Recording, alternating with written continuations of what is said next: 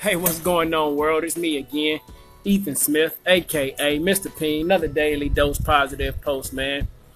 In math, they say the shortest distance between 2 points is a straight line.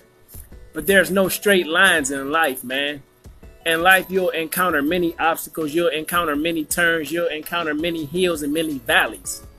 But the thing about it not being a straight line, in every turn, in every obstacle, every hill, every valley, you may encounter what some may think is failure, but you should be looking at that as a life lesson.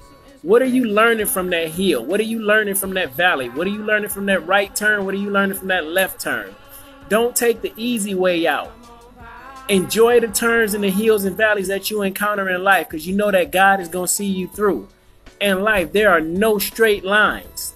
We must adapt and overcome the hills, valleys, turns, and obstacles that we encounter. You can do it. I'm